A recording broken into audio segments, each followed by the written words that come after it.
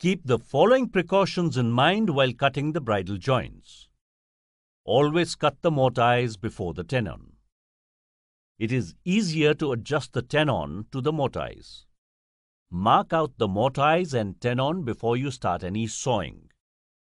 Always cut on the waste side of the marked line. Reposition the wood to avoid a knot that may coincide with a joint. Ensure that joints fit smoothly without any gaps. Check the fit of the two boards before gluing. Apply the adhesives evenly. Wipe away any surplus adhesive with a damp cloth.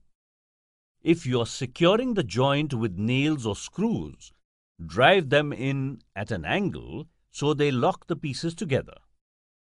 Clamp or apply pressure to each joint until the adhesive has dried. Do not apply too much pressure while clamping, lest it warps the wood.